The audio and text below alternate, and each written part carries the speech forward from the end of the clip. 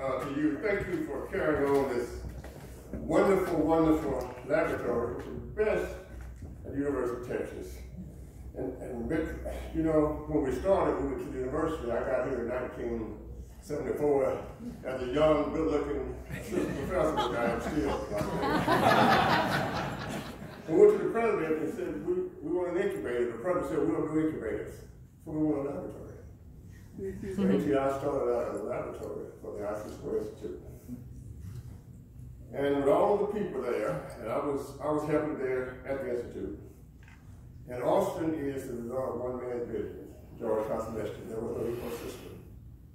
The only place you could get a job was a great job at the university or state government. Actually, IBM had just come in. So we created ATI as a laboratory for the IC Square Institute. Laura Kill Creek was doing $15 to $20 million in grants a year. And we had started, Michael Bell was on top of, and George Cosmesky said, well, if the university doesn't want entrepreneurship, we'll build our own building. Ruben McDaniel said, bless his heart, right, we don't do this stuff in the business school. And so George said, well, we'll build IC Square. George came here to dean all worth about $500 million. He had already sold Teledyne. And we started IC Square as a laboratory.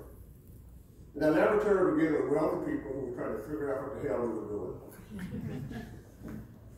But when Kay Hammer hit, and we said, how do we make Austin a center for innovation and entrepreneurship? Bill Cunningham, who was now then president, got on an airplane with Michael Dale, and we went to Forbes magazine, and Kay Hammer was on the front of Forbes magazine announcing that Austin, Texas had arrived.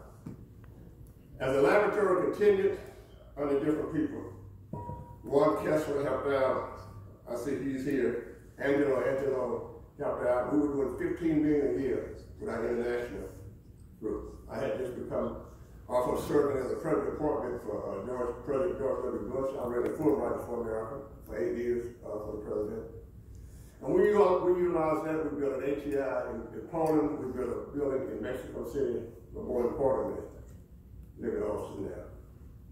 So yes, Michael Bell in the pre-days started at the top of the Institute. And then of course, National Instruments, my great friend from Columbus, Texas, started National Instruments. And then John Mackey got lucky. And then we were off and running. So I want to thank you for carrying on a great tradition, and thank the university for looking back at what we've done in the past. Because it was the IC Square Institute and ATI that built Austin. It was not the University of Texas at Austin, because until Bill Cunningham got there, they rejected everything that we tried to do.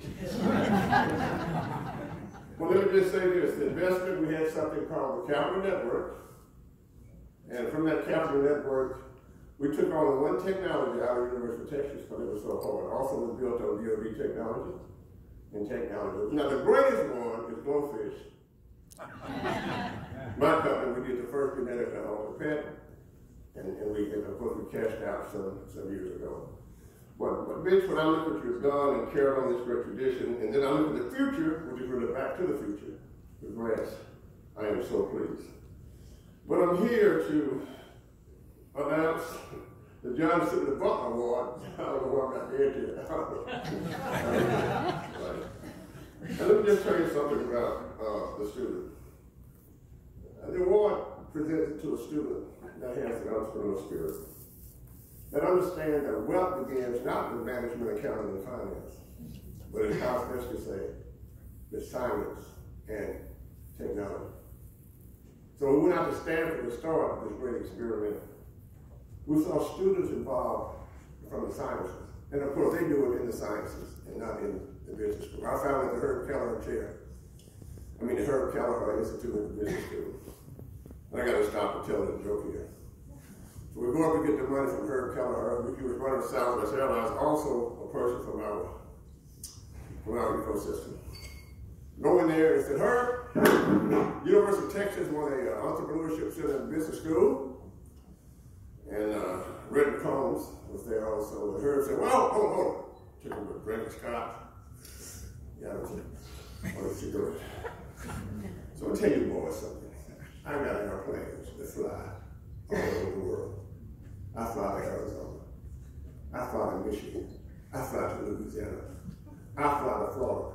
Why the hell should I give you $10 million? And Red McCall said, I didn't ask you about your goddamn schedule, just write me a check.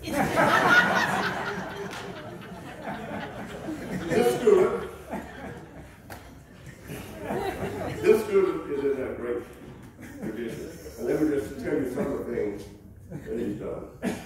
What do you do as a student when you're involved in innovation and entrepreneurship? You get involved with the ecosystem. You get involved with all of the startup process that we've developed here at the University of Texas Austin. He started Luke Medical in Clear Bath with his professor being our great Bishop Dickerson. He participated, of course, to raise money in pitch competitions. Seal, Tarmac, Texas, Disrupt Texas. He got many, many awards. And as Mr. Dickerson was looking at him doing all of these great things, he was very, very proud, just as George was proud of Michael Dale, and we've all been proud of all of our students. He now works at the Capitol. You got to come back to Texas. I don't know why you watched in D.C. And he loved D.C. He works at Capital One in D.C. So I want to thank Mitch for all of your service. I want to thank the University of Texas for understanding my good buddy here, what we did, whose son played football for us also. I want to thank for changing Austin, but also will change again. And I think that at this time, the university is more willing to go back to the future and get the wealthy people involved as vice president, because you can't do it by grants. We need the folks who will come back in here and let's let what Michael Dale did at the hospital. Let's get John Mackey to kick in and do a John Mackey something.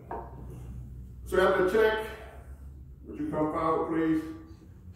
The ghost top, I hope I pronounced that right. Would you please come forward and receive the John Sibley Butler Award? Now you gotta wear this all your life. It's a curse and a blessing.